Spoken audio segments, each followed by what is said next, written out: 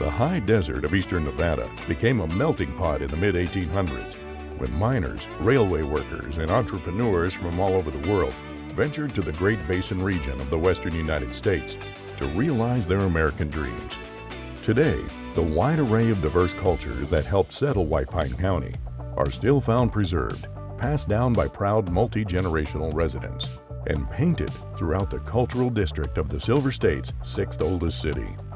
Colloquially known as the middle of everywhere, Ely sits at the crossroads of three major U.S. highways, a serene 4-hour drive to Vegas, Idaho's Magic Valley, or Utah's Wasatch Front.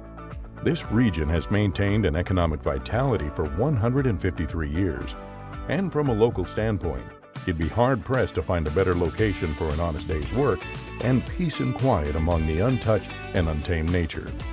The National Historic Landmark, the Nevada Northern Railway, has operated within the city since 1906 and has future plans to reconnect to the Union Pacific Main Line. Ely's Main Street invites commercial development in mid-century storefronts that give small businesses plenty of room to grow.